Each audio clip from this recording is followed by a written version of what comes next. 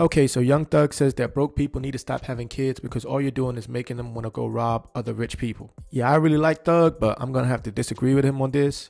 Just because you grow up poor or you grow up without having any money, that doesn't give you the right or give you the means to go and rob other successful people. All it means is that you're just going to have to work a little bit more harder to get where you want to be. You're most likely probably not going to get any handouts. You're not going to get any favors, nor are you going to find yourself in a situation where someone like a trust fund kid is going to have. They're going to have a lot easier time being successful than you are. That's all that means. If everybody had the mindset that Thug had, that if you're broke, you shouldn't have kids, we wouldn't have some of the most successful people that we see today. Most of the millionaires that you see are first generation millionaires. They grinded and they worked hard to get to where they're at. The same thing with the billionaires we see today. Nobody gave someone like Jeff Bezos a handout.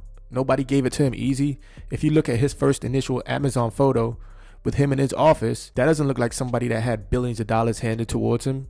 That doesn't look like somebody that was given a 50 million or 100 million head start and they just said, oh, flip this. Nah, he had an idea, he had a plan, he kept on working at it, and then eventually he figured it out. Now, the part that I do agree with Thug is you shouldn't have an excess amount of kids if you don't have a lot of money or you're not financially able to take care of all of them. There's really no need to be having 4 or 5 kids with 4 or 5 different baby mamas if you don't have a steady career or a steady income coming in that you know you're always going to be able to rely on. Now, don't get me wrong, accidents do happen, especially when you're young. But if you ultimately want to get to where you want to be, you really got to limit some of those accidents. I'm pretty sure if you look at Thug's career, before he got on in the music business, he definitely had 1 or 2 kids before he made it. So even though he's giving this advice, it's not like he was taking it when he was in the streets. So the advice I would probably give is once you can take care of yourself, then you should be able to take care of another child. But if you can't do that at that moment, then you should probably hold off to having kids. But yeah, that's my take on this conversation, man. Like if you want to, comment if you want to, subscribe if you want to. If not, life goes on.